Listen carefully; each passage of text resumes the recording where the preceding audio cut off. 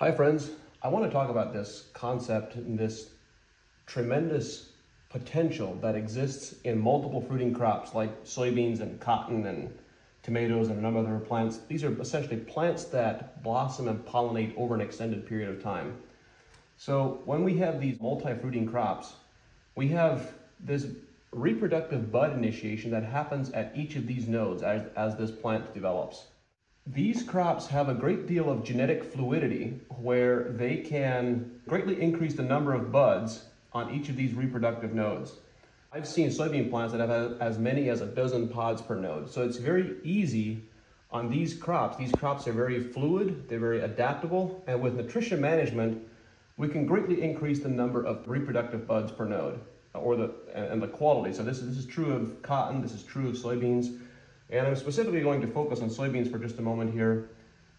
Something we discovered, we've known it for some time, but it was really brought home to us this last year, is the importance of timing of these nutrient applications. So years ago, we formulated this product called Accelerate, which is specifically designed to increase the number of reproductive buds at these early crop stages.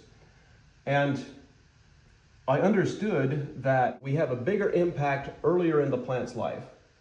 But I'm constantly surprised by the degree. So this last year, we had this experience on cotton where 2 quarts of Accelerate applied early, like 21 days post-germination, produced a much greater crop response than 8 quarts of Accelerate applied 3 weeks later. And this same phenomena also holds true of the soybean plant. The optimal timing application window is at about the 3rd trifoliate, at which you can get a very nice crop response with as little as 2 to 3 quarts of Accelerate per acre. But if you miss that window and you go past the 3rd trifoliate to the 4th or the 5th trifoliate, you might now need double the application rate to get the same crop response.